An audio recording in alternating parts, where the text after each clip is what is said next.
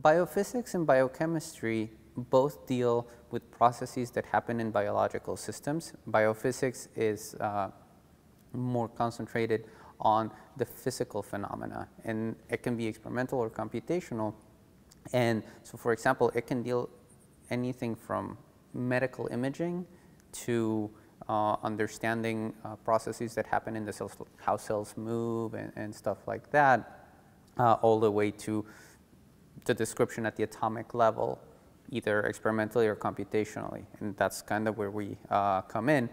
Computational biochemistry is interested not only in biological systems as well, from the standpoint of the chemical reactions that happen in biology and how these affect or govern biological systems. So there's a direct relationship between the two subfields or subdisciplines, and that's kind of where we straddle both of them, because we're interested in chemical reactions in biological systems using computational simulations at the atomic level. Our research deals with computational biophysics and computational biochemistry. So that means that we use high-performance computers or high-performance computing equipment, HPC resources, both at UTD and in other places like TAC and San Diego Supercomputing Center, et cetera, via NSF, so that we can investigate biological systems using the laws of physics in terms of software.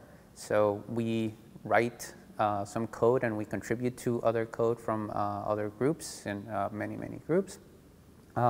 And we use these codes to investigate, in our particular case, systems that deal with DNA transactions. So for example, how DNA gets copied, how this copying gets started, when there are mutations, how these mutations affect stuff that has to do with DNA and their impact on human health.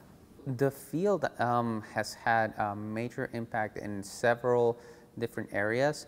For example, drug discovery, fundamental understanding of biological processes, and a bunch of other stuff.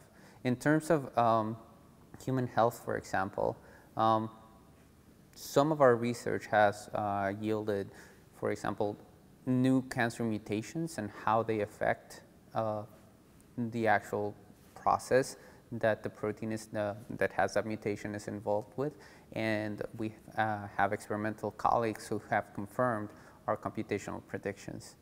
And so we're hoping to make further inroads in that area with respect to cancer and hopefully other diseases as we progress.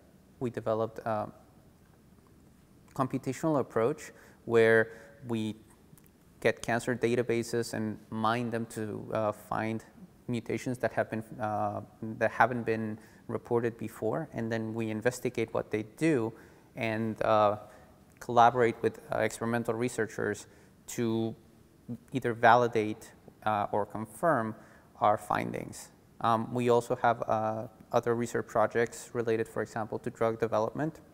So we use our computational tools to help find new drugs or better drugs. We're collaborating with several groups at MD Anderson and UT Austin in the School of Pharmacy and the School of Engineering to develop a new cancer drug.